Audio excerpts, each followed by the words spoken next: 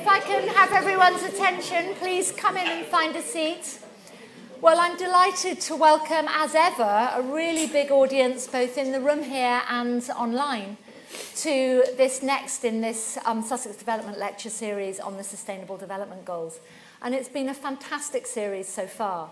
And I think today we have a real treat in store in a lecture that focuses in centrally on the kind of problematique we set ourselves in this series, to think about the challenges and the opportunities in really taking forward the SDGs towards that ambition that was set out when they were conceived several years ago.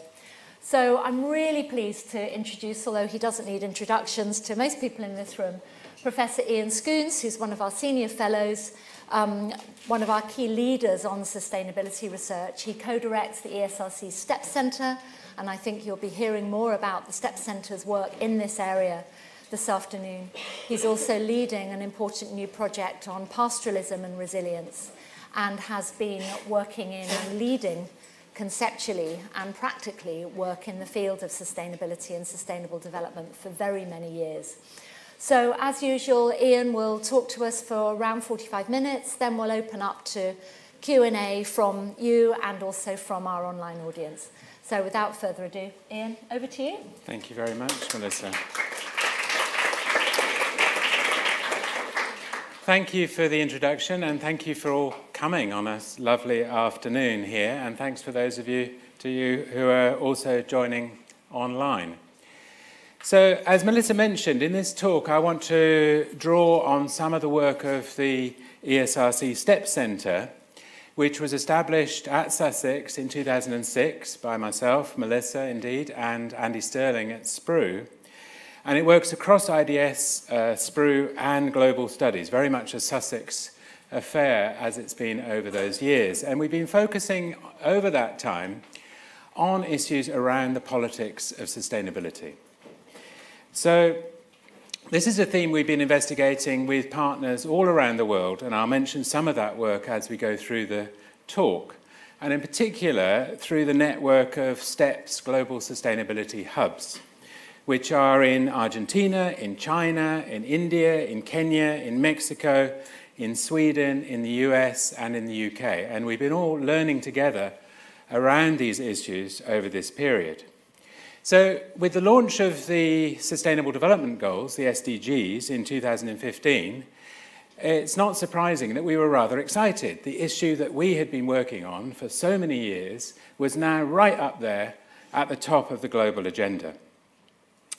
So, I want to ask in this talk, can the SDGs offer us a new platform for the sort of radical transformations in society and economy that we'd been exploring in various sites around the world in order to achieve sustainable development? And I want to focus how we might think about that initially in the talk around food and agriculture, but then build that out more broadly and ask what are the sort of politics that are necessary to achieve this aim. And I want to introduce you to, very briefly, to some of the concepts, frameworks, ways of thinking that we've been exploring together that we could describe as sort of politically informed livelihoods and sustainability approaches that have been central to this work over the years. So, the Sustainable Development Goals, as you know, were launched September 2015, huge amount of global fanfare. They were very different to the Millennium Development Goals that preceded them. The MDGs were, in many senses, rather geared instrumentally to a sort of aid agenda, very much a post-colonial aid agenda, and focusing only on the developing world. The SDGs were different. They were universal, they were for everyone, and at least rhetorically, they seemed to promise a brave, inclusive, cross-sectoral challenge for all of humanity, focused on social justice and, to use the language and terminology of the SDGs, leaving no one behind. But there have, of course, been challenges in this endeavour. There are 17 goals, as you can see on this slide, but there are also 169 targets, 232, I think, at last count, indicators, and 169 countries have signed up to this. This is no small undertaking. Now, unfortunately, in my view, within the UN system and more broadly at the country level, a lot of the effort since 2015 has been taken up with data collection and reporting, rather than seeing the bigger picture of the goals as a whole. The rather siloed sectoral default has been very strong. And you see this in the national voluntary reviews, as well as in much of the discussion around the goals. The grip of narrow sectoral instrumental concerns has been very strong. So, how have the goals fared in the period since 2015? Have they ended up with this lowest common denominator, bureaucratic tick box exercise that some feared?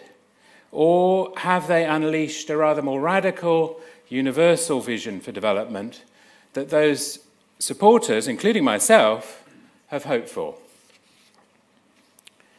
So let's briefly think about the UK. The UK, as a country, has to present its voluntary national report to the UN in July. The UK process around the SDGs is led, slightly unusually, I think, by the Department for International Development, although it's supposed to be a cross-government effort and it's coordinated through the Cabinet Office. Now, on this slide, on the left-hand side, there's a picture of the web page of the corporate position, updated last year. And quite frankly, if you go and have a look at it, it's a rather desultory affair. It's lots and lots of different initiatives, goal by goal, department by department, just very little vision and imagination in there about what this is all about. There's a new document out earlier this month, which is a sort of consultation summary, which has a bit more substance in it, but it's still very goal-specific, listing lots of data, lots of activities, and again, missing, in my view, that wider vision. Now, I'm not against collecting data and having rigorous monitoring and evaluation. That's all necessary, but you need to do that in relation to something bigger.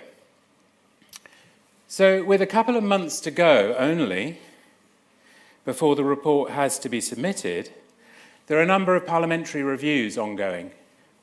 And a couple of weeks ago, on the 15th of March, the International Development Committee undertook a cross-examination of the Secretary of State and the minister responsible. And they gave them quite a hard time. You can see it online at parliament.tv. And it's very clear from these reviews, the Environment Audit Committee is also doing another review coming soon.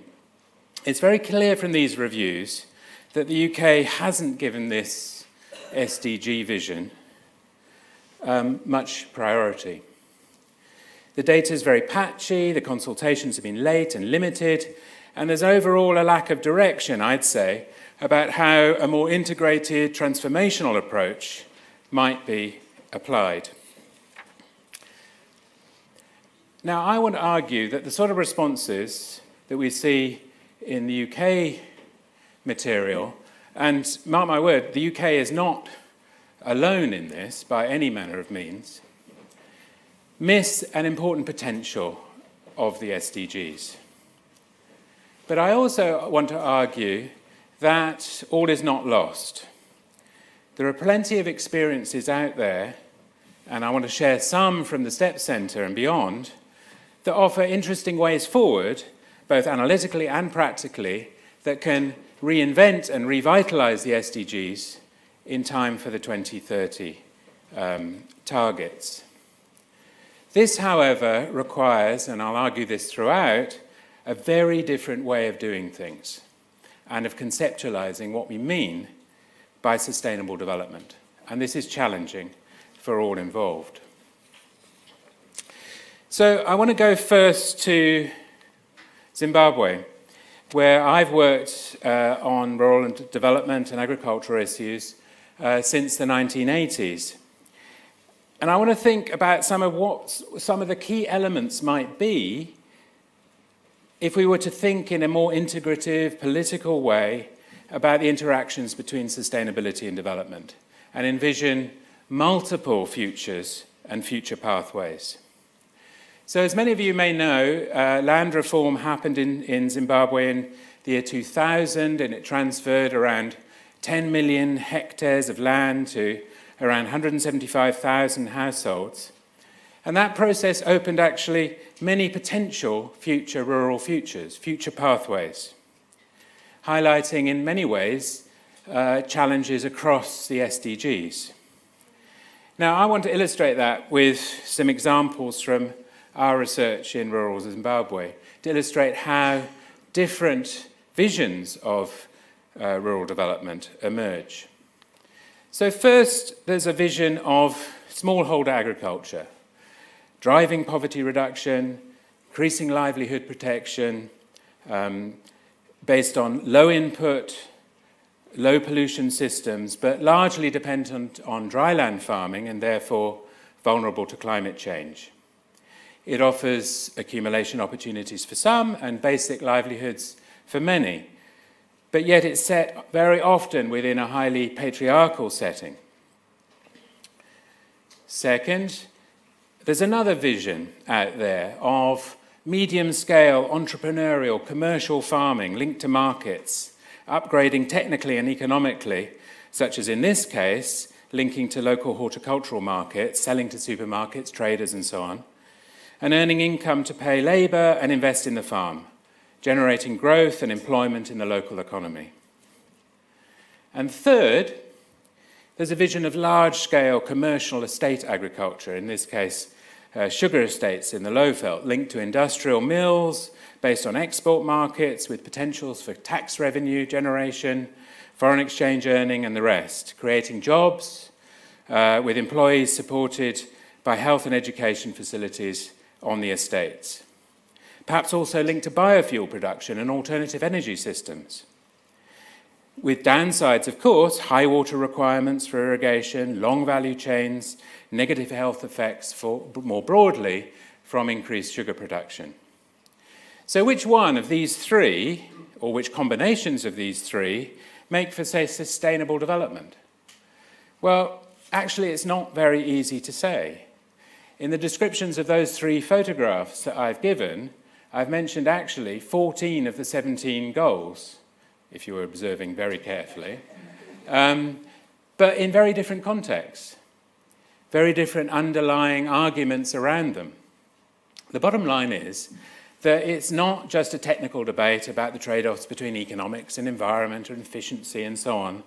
It's actually a political choice about the directions of development, about justice, about recognition, about distribution, and a broader understanding of sustainability.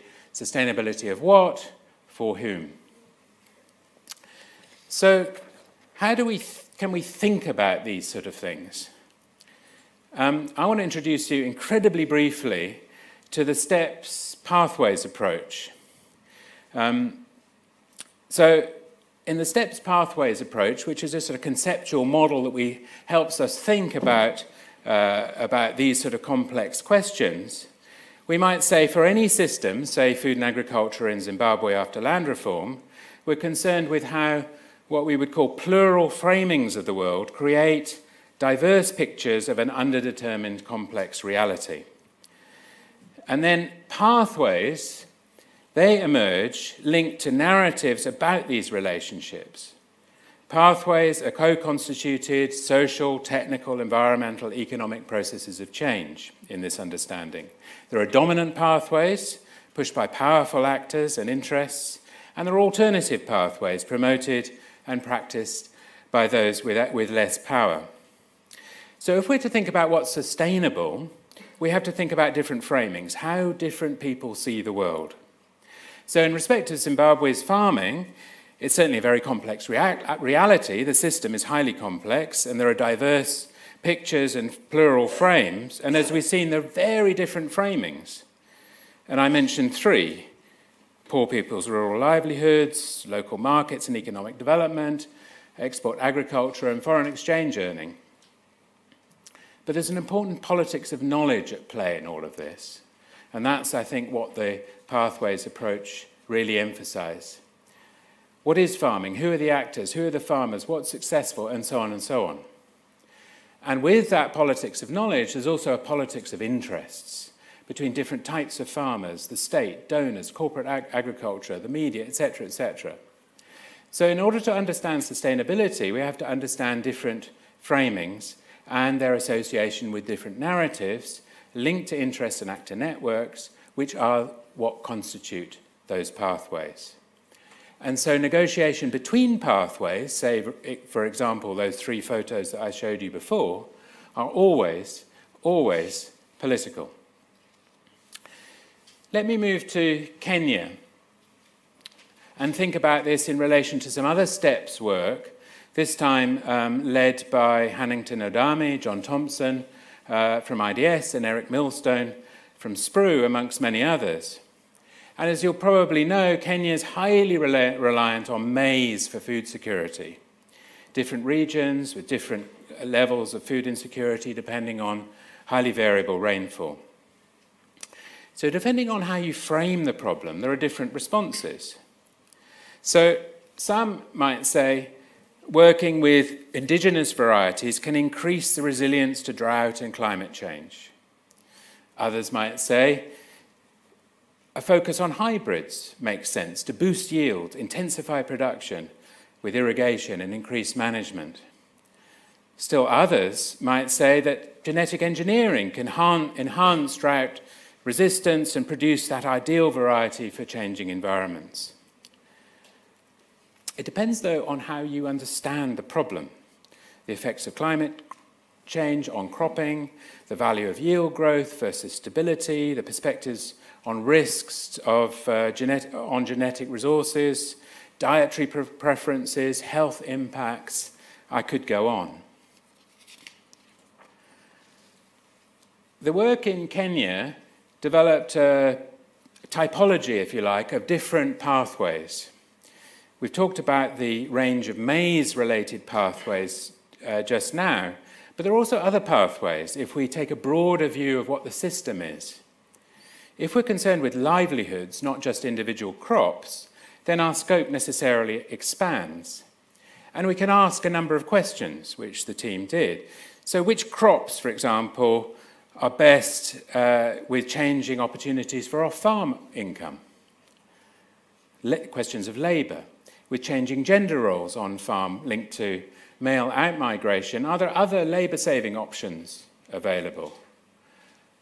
And despite the dominance of maize, are there other crops like small grains or mixes of other crops that might be more resilient and fit to changing market or dietary needs? So by expanding the scope and asking about livelihoods, we have different pathways emerging, all of which may contribute to sustainable development. And each pathway has different social, technical, economic, environmental implications, which we have to think about together. In other words, it's not just about goal 2, no hunger. It's about a whole bunch of other questions, ranging from labour to health to broader questions of well-being. So how should we think about a more integrative approach to the SDGs, to get away from that sectoral goal-by-goal approach that I criticised in relation to the UK example? The Zimbabwe and Kenya examples suggest that we have to think holistically, systemically, across multiple competing framings and centre that on complex, diverse livelihoods. In other words, thinking across the goals. So, in thinking about this, we have to think about this in relation to how livelihoods interact with social and political choices. And this is at the core of what I would call a politically informed livelihoods approach that's laid out in this little book here. In this book, I asked, can a sustainable livelihoods approach help us think about a more integrated and political way about these broader development challenges? It was written before the SDGs, but I think potentially those sort of arguments could be highly relevant to the SDGs. Now, it draws on this idea of a sustainable livelihoods approach. I don't know how many people in this room has ever heard of a sustainable livelihoods approach. There's a few. Yeah, slight generational bias there, I think. Yeah, but there's no need to worry about not knowing about a sustainable livelihoods approach, and no need to even worry about what's on this slide and the details of it. This framework here was produced in the late 1990s at IDS around a project when we were working in Ethiopia, in Mali, and in Bangladesh. And we were looking at the relationships between poverty and environment and livelihoods in different ways.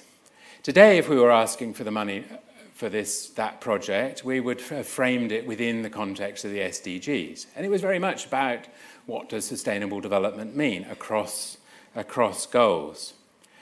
So this framework was later taken up by many aid agencies and NGOs and others as a way of integrating and thinking about rural development programming in a more holistic, integrated way.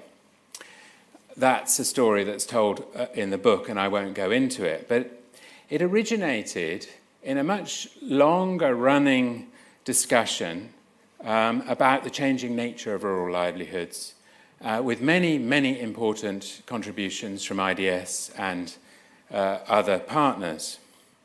And the framework in this slide drew very much from a 1992 paper that Robert Chambers and Gordon Conway wrote, that defined livelihoods as a livelihood comprises the capabilities, the assets, including both material and social resources, and activities for a means of living. A livelihood is sustainable when it can cope with and recover from stresses and shocks, maintain or enhance its capabilities and assets while not undermining the resource base. So that definition helped us think, okay, so how would you investigate that? Although we didn't know it at the time, I think we were thinking about the SDGs. In other words, we were linking across the SDGs, but starting from where people were at, how people understood the world, and how they constructed their livelihoods in that sort of way.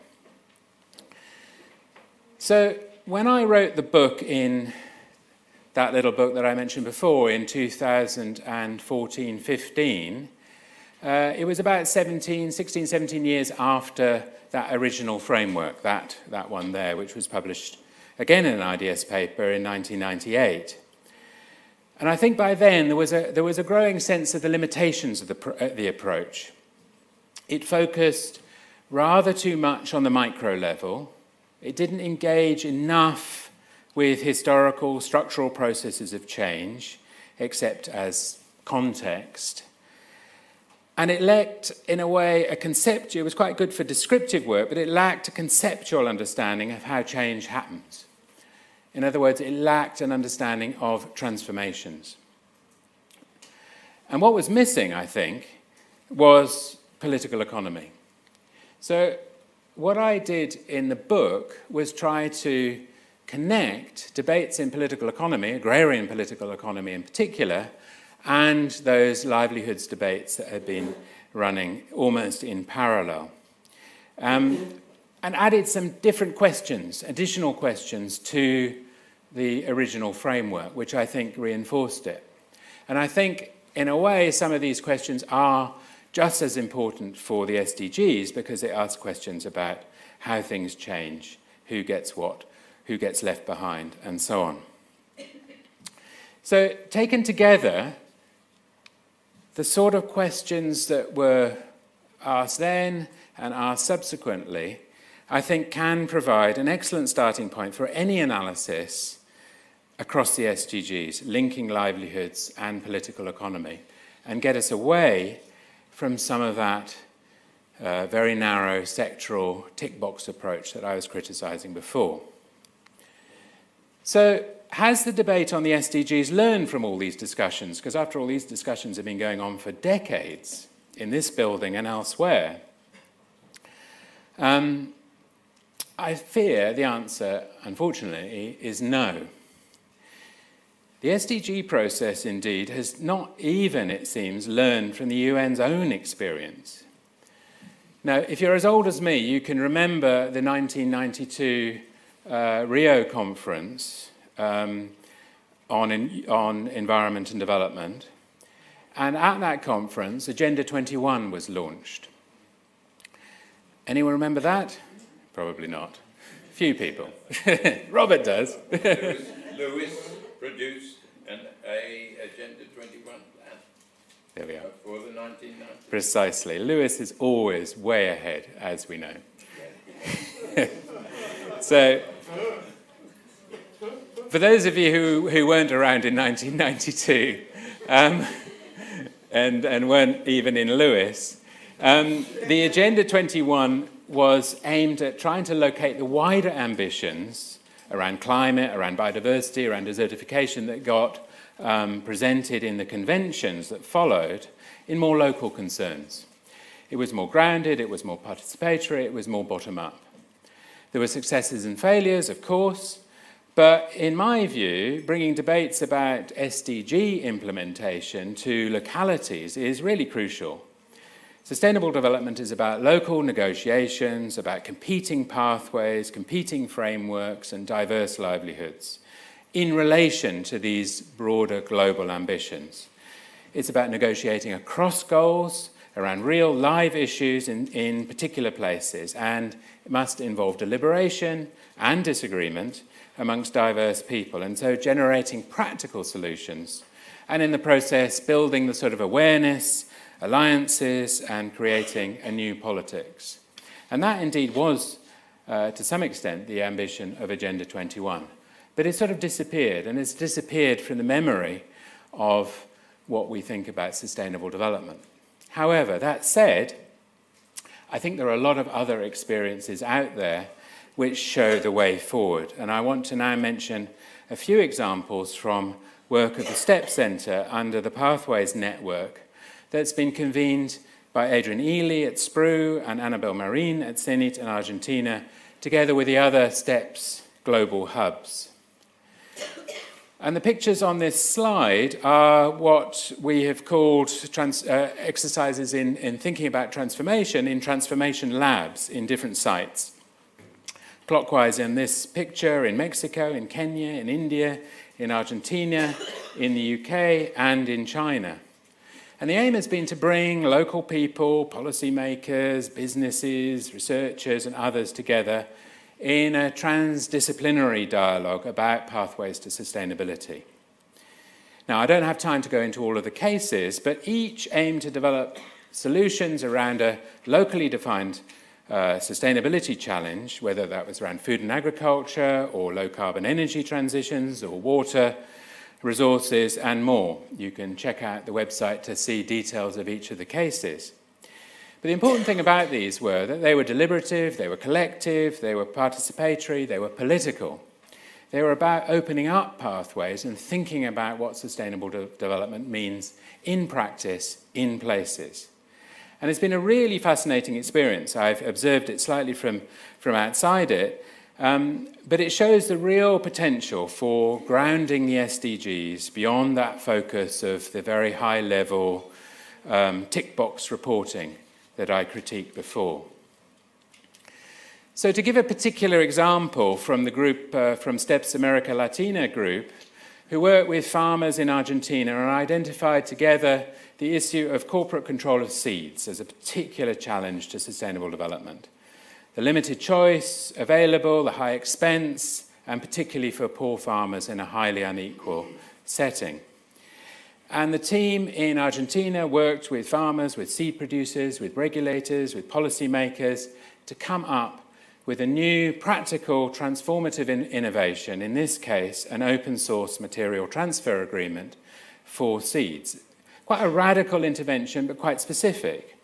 It transformed property and knowledge relations in really quite fundamental ways towards a more open and collaborative and sustainable economy for agriculture. It was launched last year as BioLeft, and a variety of different processes have been combined in its evolution.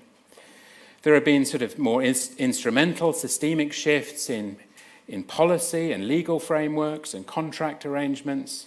There's been mobilization by social movements and farmers' groups, and indeed through media campaigns and others, a wider challenge to the monopolistic corporate control of intellectual property.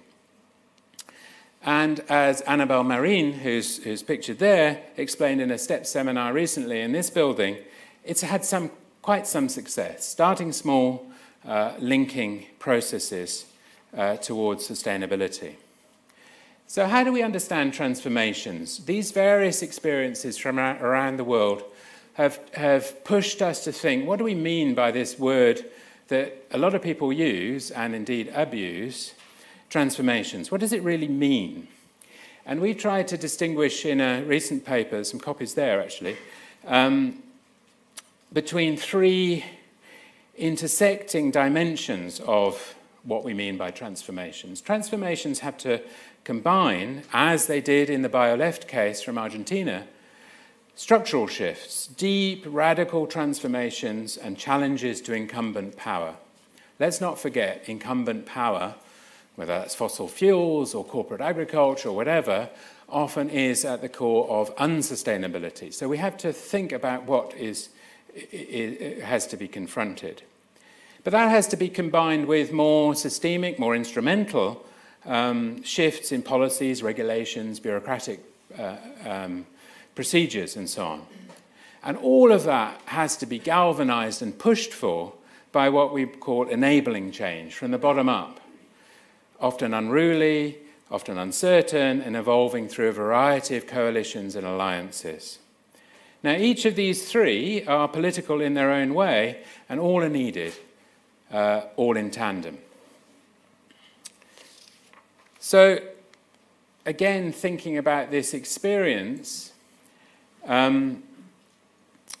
which we discuss in these two publications, and there are some copies of both there, across the STEPS Pathways Network and the Transformation Lab approach that we've used to convene transdisciplinary dialogues and processes, there were some principles for transformatory change that we have picked out. And again, there are three. The importance of diverse knowledges, expert, lay, formal, tacit, local, global, all given different weight, given equal weight in joint framings of problems and solutions. No particular hierarchies of expertise, as you often find, and an acceptance through that of the importance of hybrid knowledge, combining different approaches and thinking. In other words, transdisciplinarity at the core of this. Now this, I have to say, then challenges some of the more conventional ways of thinking about the SDGs. The very narrow data-driven approach of the SDG implementation, this just doesn't match, so it challenges that quite substantially. Second, the idea of plural pathways. I've mentioned this several times before, but an acceptance that there isn't a singular solution. There are multiple pathways to sustainability, and they have to be negotiated and depend on who you are, where you live, and so on. And again, that challenges the idea of singular goals and solutions and the more bureaucratic and technocratic framing of much of the SDG debate. And of course, I've said this about 100 times already, but politics are central. Transformations require challenging incumbent power. In the terms of Mike Watts and Nancy Peluso, challenging regimes of truth, regimes of rule, and regimes of accumulation, all together, and so creating a new politics of mobilization. And this doesn't sit, again, very easily with the simple instrumentalism of much SDG discourse.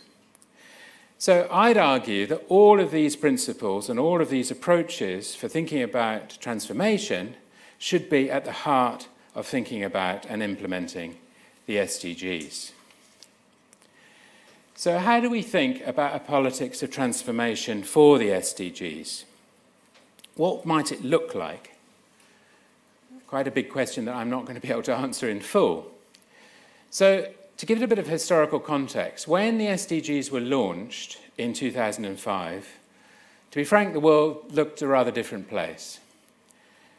It was more hopeful, there were more possibilities out there. The Paris Accord for climate change had demonstrated a huge shift in global positions on major environmental questions. And to give people credit, it was remarkable that the consensus around the SDGs and 17 goals came together at that time. A remarkable feat of internationalism, I would say. Today, sadly, is rather different, only a few years on.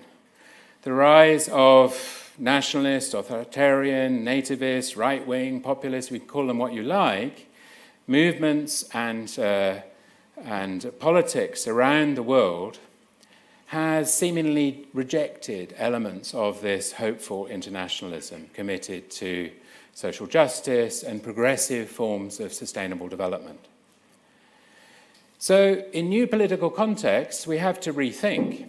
We can't just pretend that what we think as progressive, nice things will happen. We have to think about how politics changes in order to create new politics that can make a difference. So one of the things the STEPS Centre has been doing in the last couple of years, together with a much wider network of others from right across the world, has been trying to track this change and think about its consequences, particularly in rural settings, but more broadly, to think about what is an emancipatory politics that might emerge as spaces close down for other options.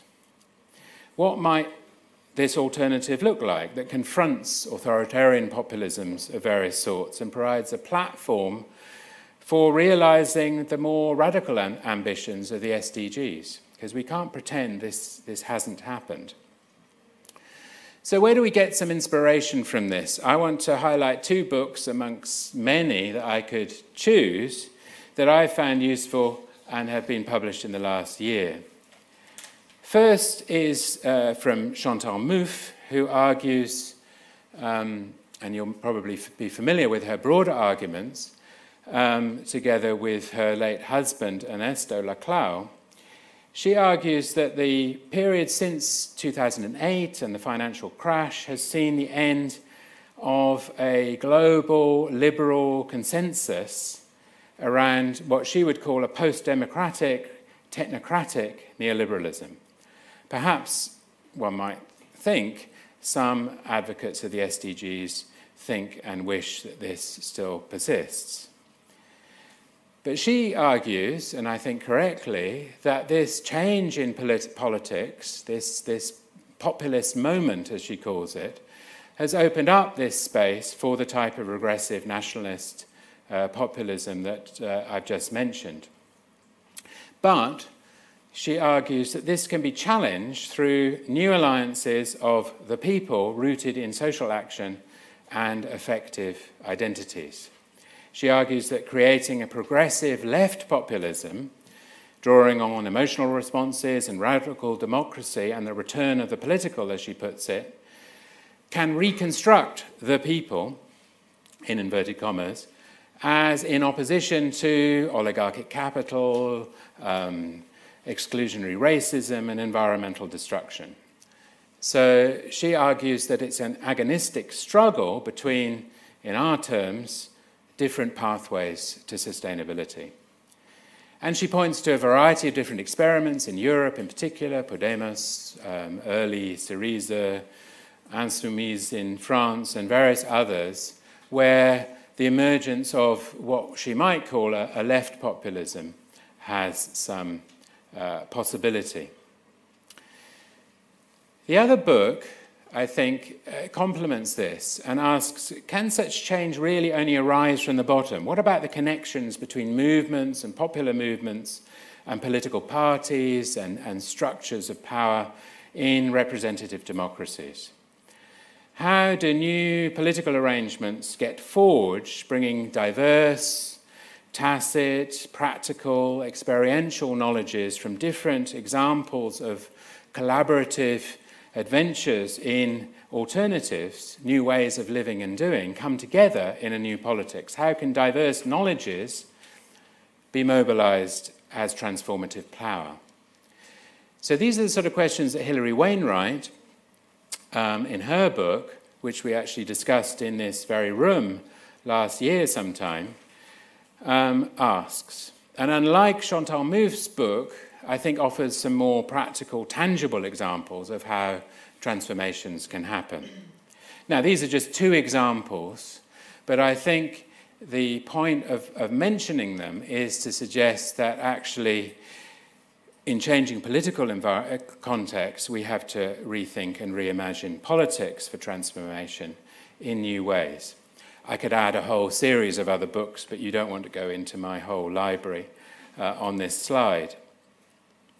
The challenge, though, is how to link these ideas about new forms of politics to practical ways of thinking and doing about, in relation to development, in relation to the SDGs. Realizing transformations to sustainability in practice.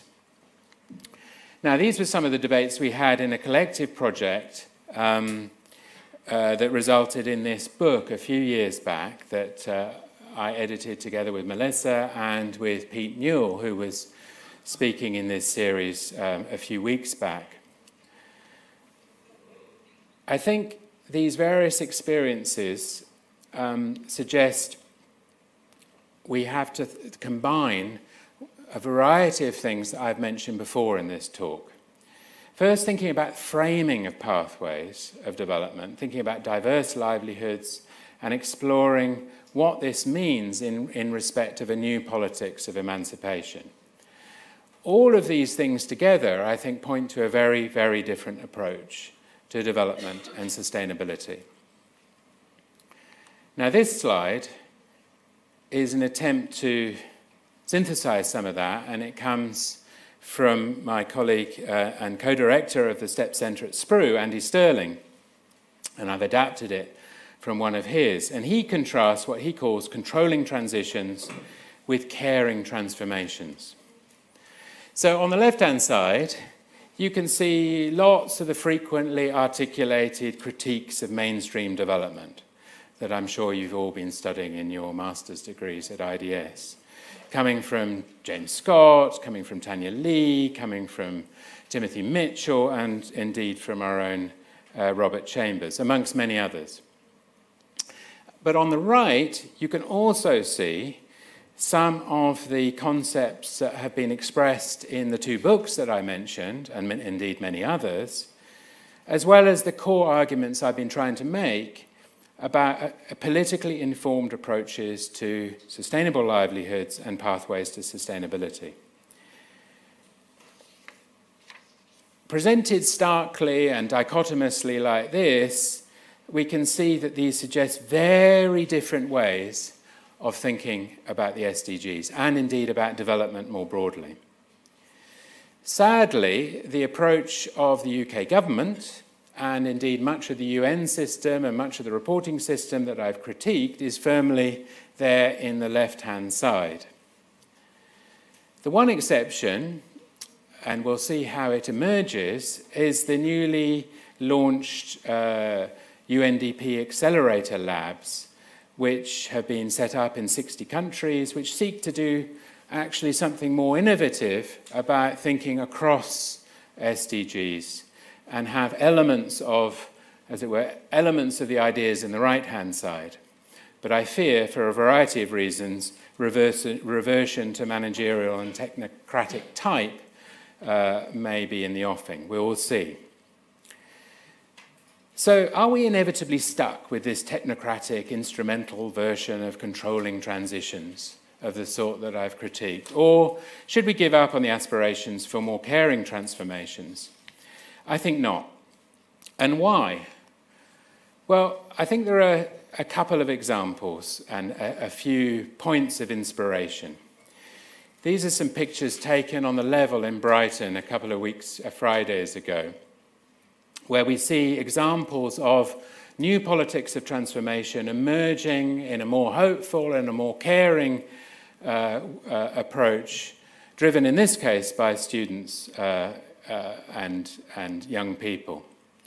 My daughter was there, along with all her friends, and she wasn't alone. This is a map of the places where these type of events have been happening over the last weeks.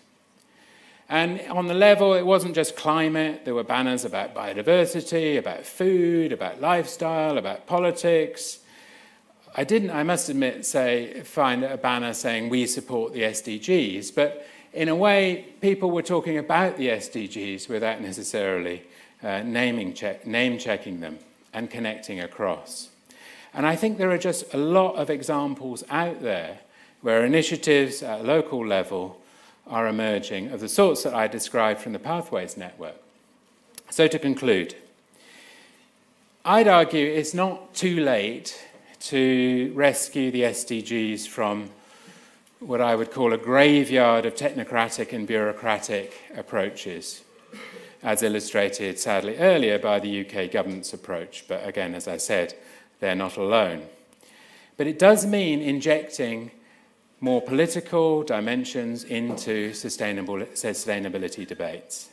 And in part, I think this means moving to localities and to connected issues that people care about and building alliances for change that link people in places to issues and institutions in new ways. It means mobilizing local practical knowledge and agency. It means linking people together through networks and movements, through struggle and contention, and confronting power, very fundamentally. And it means a politics of hope and aspiration that comes from below. It's going to be emergent, it's messy, it's unruly, but it creates new pathways and new opportunities. And drawing from Nancy Fraser, these must connect, I would argue, a politics of redistribution, and so issues of class and social difference, with a politics of recognition, and so questions of identity and identification, and a politics of representation, and so questions of community and belonging and citizenship.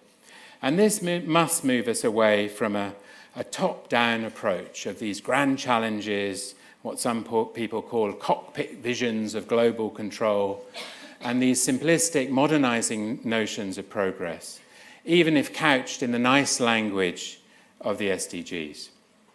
I'd argue, too, that the analytical and practical tools such as sustainable livelihoods, such as pathways to sustainability approaches, can be useful in thinking in more integrative ways, but are not being so yet. But above all, as I've said repeatedly, this does mean a new style of politics, especially given the closing spaces we've seen, and a different way of thinking and doing development. So I want to be optimistic to conclude, and if given the opportunity, I would argue the SDGs still provide a good platform for realizing transformations to sustainability. And while it's not too late, we've got till 2030, there's still a long way to go. So I'll end there.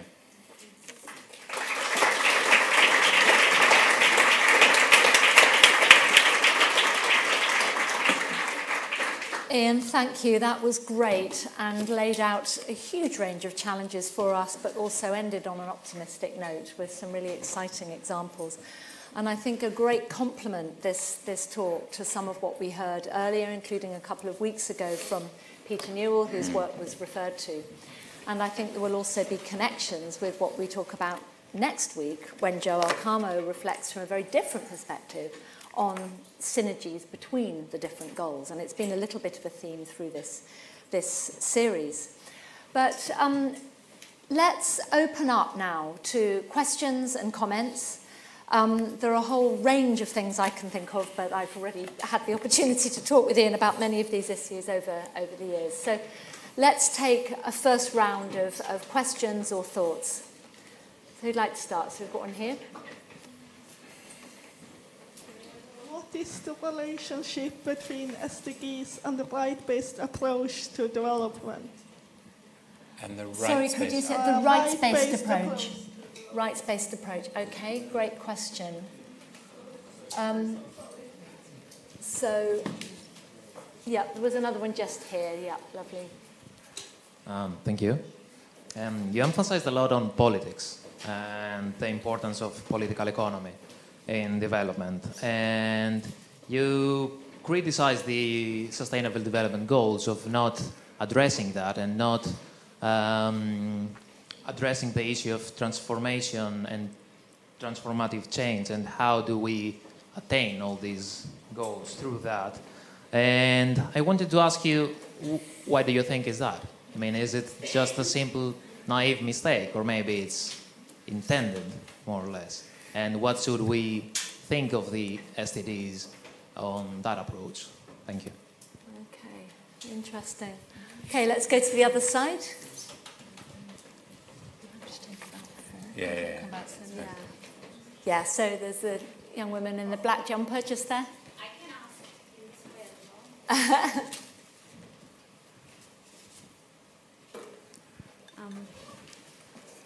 well.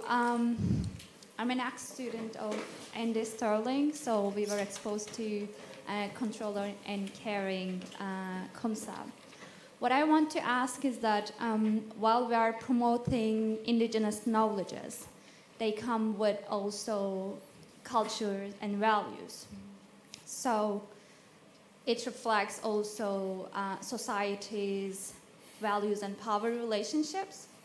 So while we are promoting that, how we can actually just care or like not control if there is like power issues against, let's say, gender equality or I don't know, like religious hierarchy and that kind of things. So like, how do we apply caring practices rather than control in this case? Okay. Or is it possible? It's an interesting one. Great. And so, does anyone else like to come in at this point? Yeah, well, Kathy, how about you? Kathy Holloway. Great. Thank you very much for a great talk. I wonder if you could expand a little bit more on data collection. I come from the area of health, and the WHO Director General made a very good statement some years ago: what gets measured gets done. And if you don't measure it, it doesn't get done. And if we go to the Millennium Development Goals, for example, we have not been very good on measuring drug availability or anything on drug supply systems, so we still have no access. It's the one Millennium Development Goal where there's been no progress, and there's still a target in the Sustainable Development Goals on this. And I wonder if there's something about developing better methods of cross-disciplinary data collection and synthesizing analysis with local people so that that could be actually used to generate change for action. Otherwise, if you don't know what's going on, you can't change it very easily. And that's what I found in my experience in health. And I wonder if you could say something about that. Perhaps we need new research methods for quick data collection and analysis and using it for change.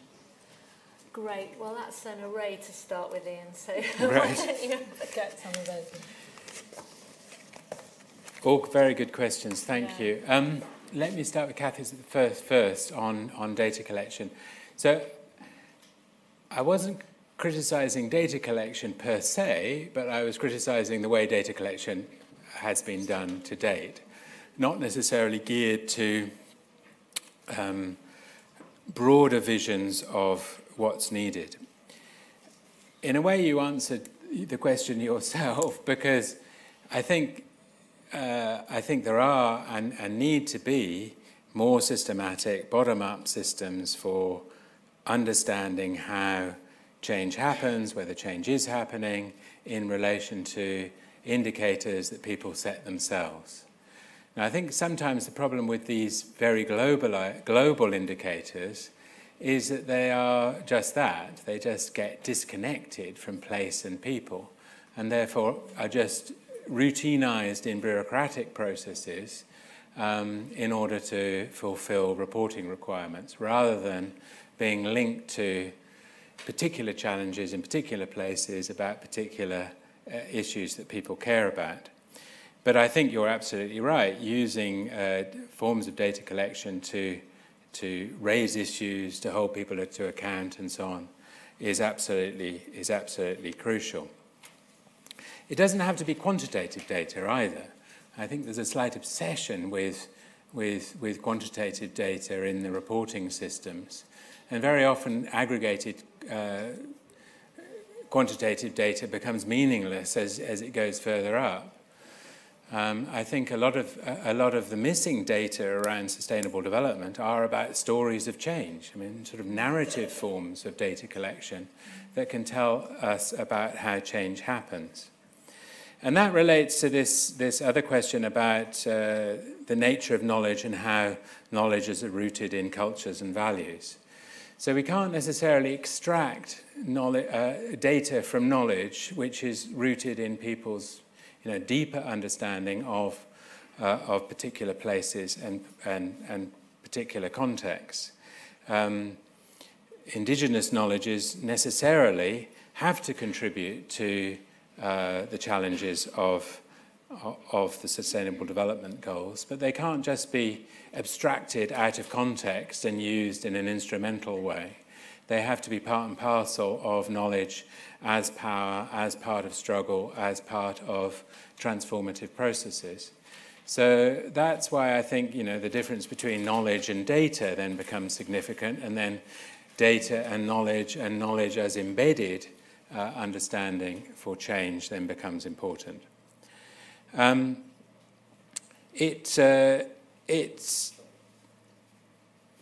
Let me comment first on the rights-based approach. I think the SDGs are very rooted in sort of rights-based thinking. The sort of basic questions of leave no one behind is very much a sort of rights-framing type of debate. It's been interesting that the sort of rights language, despite it being associated with the UN, hasn't embedded itself particularly within the SDGs. But I think a lot of the struggles around particular SDG areas are translated within movements around rights framing. So when we're thinking about our trio of structural, systemic, and enabling change as constituting transformation, rights challenges are relevant to all three and have to be. There is, as you know, a critique of rights-based approaches, them becoming very instrumental and sometimes rather legalistic. But if we take a broader understanding of rights as embedded in people's social and political struggles, then I think there's no incompatibility there at all. It relates to the question about politics, whether the absence of politics and a technocratic approach is naivety or by intention. I think it's a bit of both is the answer. I think if you discuss with anyone involved in SDG debates, they would say, of course it's political, but then the process is sanitized in the way that bureaucratic structures instrumentalize the way that it's both thought about and implemented. I think by emphasizing politics and political economy and the nature of transformation, it just raises the bar for all of us, governments, civil society, and others, to say, let's not just make this a technical choice. Development isn't. Sustainable development certainly isn't. And as Pete mentioned in his talk on climate change, of course, struggles to transform societies to low carbon economies are going to be political. Yes, there are going to be technical policy things that you can do, But you've got to confront incumbent power of the fossil fuel industry, as well as thinking about technologies that can develop low carbon solutions, as well as mobilizing in order to hold governments to account, in order that these changes happen. And all of those are necessarily political choices, which is why a sanitized technocratic approach around all of this is very dangerous, and it's dangerous more broadly in development, but it's dangerous particularly around this moment of opportunity for the SDGs. Okay. Great. Okay, Ian, I'd like to throw in one. I was really interested in the context of thinking about the politics of sustainable development in your allusion to Agenda 21, local Agenda 21 in the 1990s, and wondered if you could reflect a little bit more on how successful or what some of the lessons that we might learn from that process could be, particularly with respect to I think the really important points you're making about the politics now, the movement politics for transformation, which are almost by definition fragmented because they're local, they're contextual, they're particular, they're around diverse issues in diverse places with diverse people. But yet, does that mean that they're not adding up to a cross-cutting SDG-related equivalent of local Agenda 21? Do we need something that is cross-cutting, that brings these multiple movements together and speaks up from the bottom to the SDGs? Or are actually the local SDG processes that are already happening, or the kind of more implicit adding up of things like the youth climate movement or the hugely diverse movements happening across the world enough? So it just that thing about how movements add up. But that's just one question. Let's have some more from the floor or from our online audience if you're there. So let's come to this row, and we've got Shuli and the gentleman on the end here. Thank you very much. Another question regarding the politics and the political economy in particular. And I was wondering, how far do we need to go with this? As in, do we need to challenge the actual kind of underlying power structures that governments in the global north tend to dominate, and also the institutions and the knowledge systems that we have in development? Yeah, very good point. So just along the row, we'll go to Shuli here. Yeah, thank you. I actually teach Introduction to Development Studies in China's university. And in the governance chapter, I always teaches about the comparison between moving from a government to governance. So that seems like from a controlling transition to caring transition.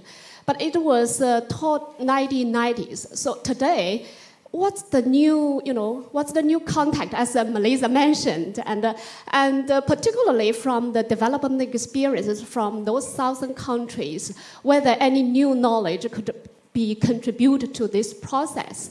And secondly, I noticed that you emphasized that to bring politics to livelihood framework. But on the other side, for instance, in China's sectors, they also take the SDG in their policy agendas, then emphasize so much about SDG. So it seems to them that they depolitics this process. So this, politicized analysis, this contact, but also on the other side, depoliticize this process. So how would you, see this? Thanks. Great. Okay. So I think we've got a question from our online audience as well, two in fact, and then we might take another from here as well. Yeah. The first one's from Burag Gurdon. How do you relate the Nexus approaches to resource governance to the Sustainable Development Agenda, and how do these two align? And from Sibabrata Chowdhury, do you have any examples of government agencies tackling SDG transformations, or is this a dialogue confined to researchers? Right. You've got those ones. Good. So maybe one more. Is there anyone from this side of the room? Did I miss anyone? Yeah, let's come to the front here. Thank you. Maybe this question will be a little bit technical, but I'm just curious if during your practice in STEPS, did you receive any feedback from UN agencies, and I just want to understand it, the answer of this question, to see to what extent the research that is done have an impact on global development policy making processes, not only at national level but also at the global level. To what extent this is taken into account for developing the new policies regarding the SDGs. Thanks. Okay. Great. Well, that's another. All right. Another batch. Yeah, that is 6 in my count. Yep. Very good questions all. Okay, I will try and answer Melissa's one first because it relates to a few of the others. So the question was how do localized experiences and multiple movements in different places add up? And did this happen in the 1990s as a consequence of Agenda 21? I think my argument for thinking about localities as places to experiment and provide new sources of innovation, both political, technical, social, and otherwise, is the emphasis that that's where that sort of creativity and innovation happens. And I think we saw that through the Pathways Network examples that I mentioned in the talk, and we saw it back then in Agenda 21. When I first came to Brighton in 1994, I joined the local Agenda 21 group, and we set up a recycling thing. The city council at that point had no recycling whatsoever. The person who was then we had this, it then became the Magpie recycling thing, and it grew to a whole variety of different things through the 1990s. So it was a very local, specific thing at the start, but over time, and you look back, well, I don't know how many years ago it is now, I can't even do my maths, but a long time ago, now the City Council does recycling throughout, every week. Now the person who actually led that process is my Green councillor on the council, and so on and so forth. So from small things, other things grow. And I think we shouldn't dismiss these small things because they can connect over time as new moments and new political connections and new things emerge. The question you also ask is, do we need something to connect them together to make that happen? I think we do. And I think that's what the SDGs should be providing that platform to allow people to share and exchange ideas and experiences globally, much as we've been doing on a very small scale with the Pathways Network, and learn from each other's experiences. Not necessarily spend a huge amount of time monitoring and everything of how much recycling happened X, Y, and Z, but actually learn about the processes that happen. Very often they're the things that then become crucial. So to develop the SDGs at an international level, not as a sort of elaborate reporting system, but one that allows learning and sharing to happen. So I think platforms of this sort are important, and a global platform that's agreed at the United Nations level through that form of consensual internationalism is very, very powerful and could provide that platform, but currently isn't. Julie asked, there was a wider question which I can answer very quickly about how far do we have to go? Do we have to challenge power structures, institutions and knowledge systems? The answer is basically yes. Absolutely, that has to be at the centre of it. Because confronting power and the patterns of unsustainability that exist today must involve overturning, as I said several times in the talk, incumbent power.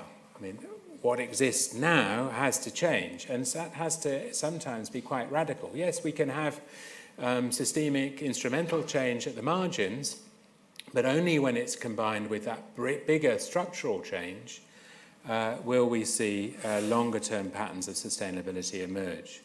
So we have to work at all levels in all ways, and that's why that sort of global connection becomes important.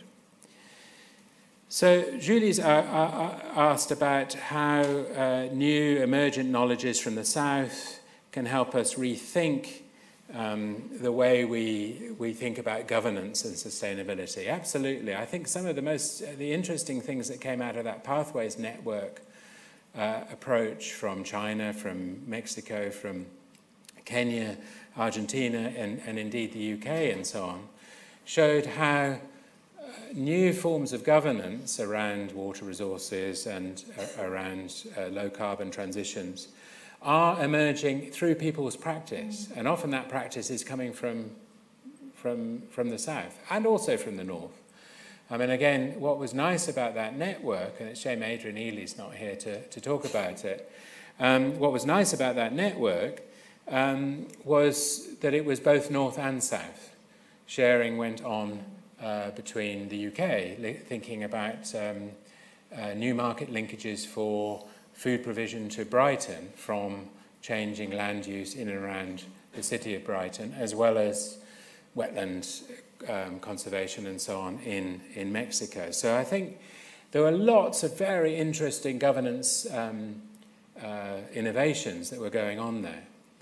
And by governance rather than government, that was the distinction you made, this was very much emergent out of people's practices and local institutions. Government was there, but only part and parcel of a much wider network. I was asked online, how do these link with nexus approaches? I think they do. I mean, nexus approaches has been an important debate about environment and development, linking different sectors, water, energy, food, and so on, and encouraging people to think about those connections. But in a way, nexus approaches can be criticised in just the same way as I've criticised the SDGs. They can be very sectoral, they can be very instrumental, they can lose politics, and so on. So, in a way, the arguments that I've been making in respect to the SDGs could equally be applied to nexus approaches. But I think, the principle there of thinking across sectors and thinking in a more integrated manner still applies. Are there any examples of SDG implementation involving governments, or is it only in the realm of researchers? That was a nice online question. Yes, governments are engaged in the SDGs, some more than others. I have a feeling that the British government had sort of forgotten their obligations in the chaos that has been the British government for the last few years, and they're just scrambling to get a report out. The cross-examination in Parliament last week of the Secretary of State and her minister, I mean, it was frankly embarrassing. They gave her a very hard time, and quite rightly so. But I don't think that's the case everywhere. I know we always point at IDS to our alumnus who is in Costa Rica, who's the president of Costa Rica, Carlos Alvarado, yes. He wrote a very nice piece in the Financial Times last week on the Green New Deal in Costa Rica. And there was one bit of that article, I can't remember the exact quote, which was quite striking. He said, the low-carbon transition in Costa Rica cannot be incremental. It must be transformative. So there's a president of a country, fortunately educated at IDS, in part, making the case that the state has to take the lead in providing a framework for transformatory change. It cannot be incremental. And that was written in the Financial Times. So it's worth having a look at that article from literally only a week or so ago.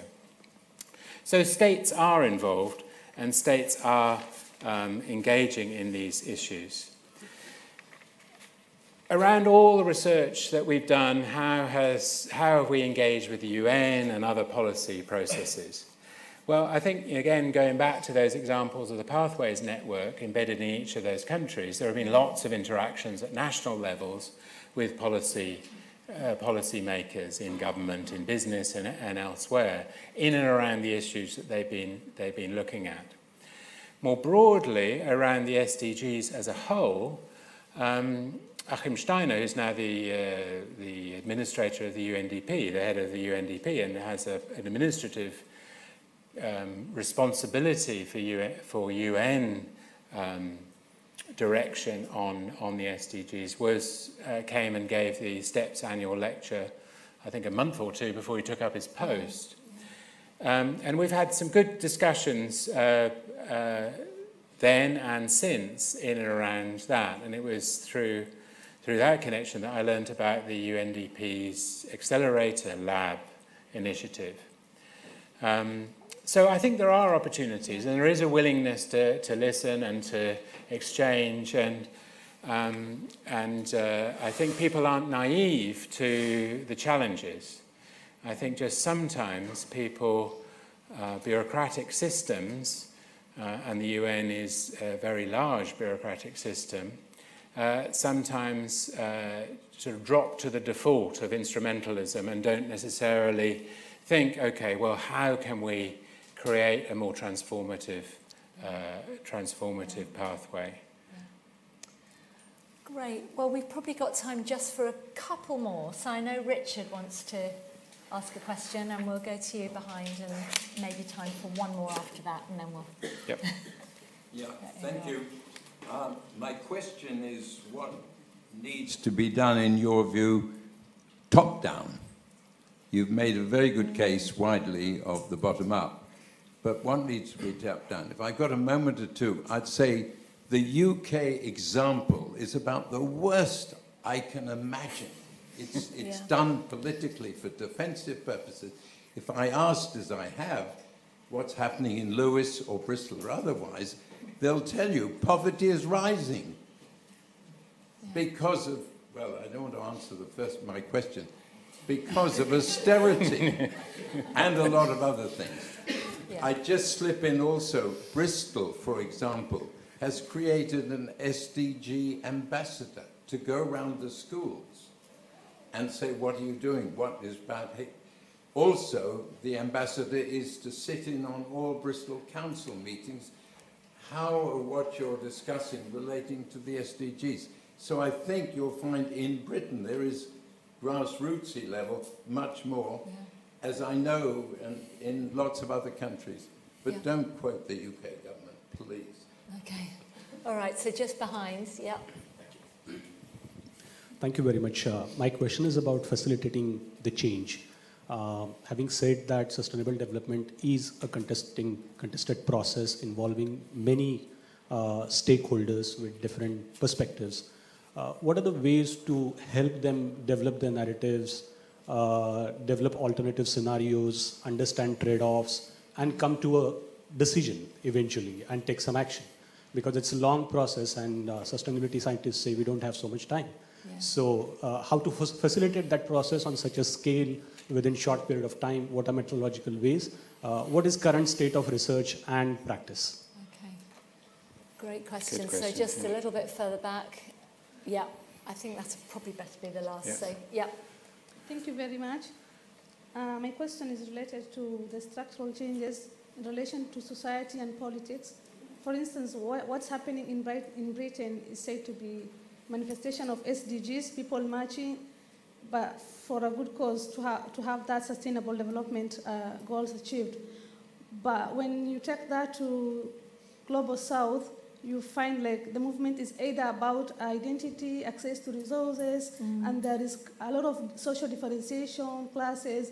So like how will the left approach apply in this case? Because like we find the government is trying to establish a policy, but how it is received at the grassroots level is completely different. It leads to more differentiation and conflict. So how will this apply in that case? Thank you. Okay. Well, I think that's probably about all we've got time for. So, Ian, feel free to come back on any of those, and then any final remarks that you'd like to make. Okay. So first to Richard's, what has to happen at the top in order to allow all of these exciting things from the bottom to be realised? Well, it does need vision and leadership. I mean, that's the start, which has been, as I said, horribly absent in the UK context, which doesn't mean to say there's not a lot of happening. There is. While I picked out the UK, I wouldn't say that the UK is alone in having a very instrumental, slightly sort of humdrum, lack of vision approach to the SDGs at the central level. So what has to happen? What has to happen in order to galvanize, to motivate, to network, to create new alliances between all of the things that are actually already going on? And that's why I was mentioning earlier on, I think in response to Melissa's question, the need for seeing the SDGs as a platform for learning and exchange, for thinking about investing in the processes of reporting, not just about tick-boxing bits of data, but thinking about narratives of change that are happening so that people can learn from those. To think about exchanging between places and people to allow, you know, the innovations in Bristol to happen in Brighton or Wolverhampton or somewhere else in the world. So I think that's what's necessary, and to encourage that in a dynamic way that allows that to accelerate and embed in. But, you know, in the end, political leadership, whether it's at the United Nations level or at national level, has to facilitate that and allow that to happen.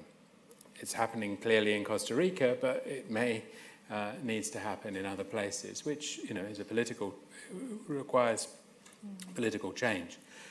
Which is why I mentioned this question of the changing broader politics that we're confronting, because that is the context that we're up against. You know, whether it's in the UK or whether it's in India or whether it's, you know, I don't have to list the countries, but we're up against a very different type of politics, a very different type of political leadership, which is not necessarily opening up the spaces for this sort of thing. So we have to create new politics, and that may be quite, in Chantal Mouffe's terms, agonistic struggle. That may be what we have to do. Sustainable development isn't just going to come from on high just because somebody up there thinks it's a good idea. Yeah. And that relates to this question of facilitating change. What are these processes? I think they are long and deliberative and complicated and negotiated and about agonistic struggle. They are inevitably. And I think there's sometimes a danger in the proclamations of it all must be done rapidly. We've got to rush. There are urgencies, but sometimes urgency can override careful, deliberative, long-term processes of building change. So it's good that we have a sense of urgency, because there clearly is a need for change, but urgency shouldn't mean rush. Urgency should mean patient, committed change, and sometimes that's going to take a while.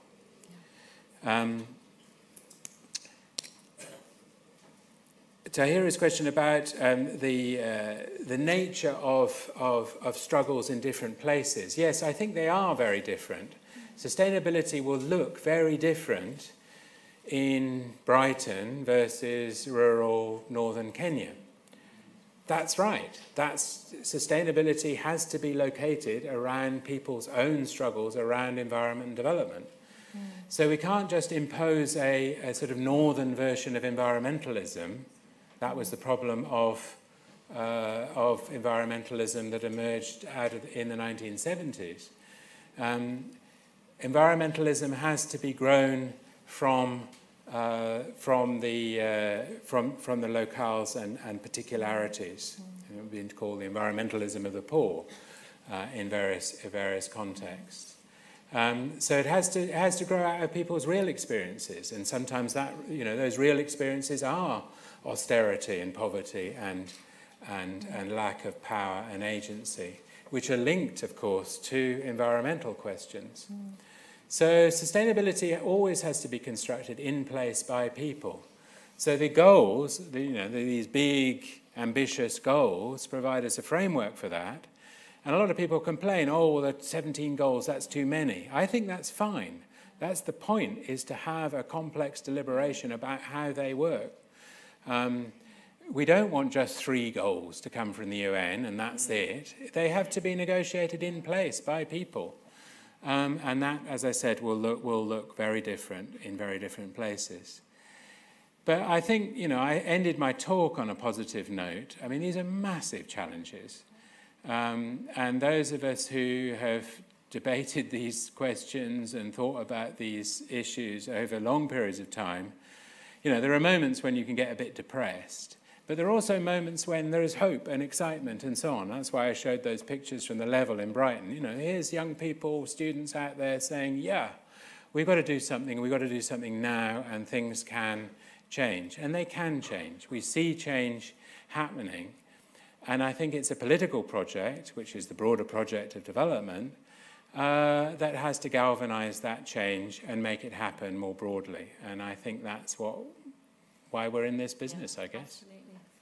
Well, Ian, thank you so much. I mean, just by way of kind of almost a reflective remark about the long-term series, I think what Ian's given us is a fantastic exposition of why politics matter, but also a new kind of politics which is built from people's real experience in all its diversity, in real lives and real places. And I think that's always been at the heart of the way IDS as academics, but as engaging with practitioners all over the world, has thought about sustainable development over a long period. I think the ambition for the SDGs is for it to provide the kind of platform that galvanizes, catalyzes, and gives greater strength and courage, perhaps, to those movements that we're seeing. And in my view, and I think it reflects in your talk, in a way the jury's still out. I think the SDGs could become that, or they could continue to be and become more this bureaucratic, frankly, anti-politics machine. Yeah. So let's hope. Let's hope that in a year's time, the next round of youth climate marches on the Level will have some placards about the SDGs. I'm not sure about that. Not sure about that. Or let's hope that at some level the SDGs can help to add up rather than repress this vibrant politics from below. So before we give Ian a great big clap, let me just thank all of you for fantastic questions, thank our online audience, and just put in a plug for next week's lecture, so same time, same place next Thursday, when we'll be hearing from Joseph Alcamo, who's director of the Sussex Sustainability Research Programme across campus, of which IDS is a part, which has also, in some slightly different ways, been thinking about the synergies between the SDGs and why we need to think about them as a package. So please join me in thanking Ian for a really stimulating talk this evening.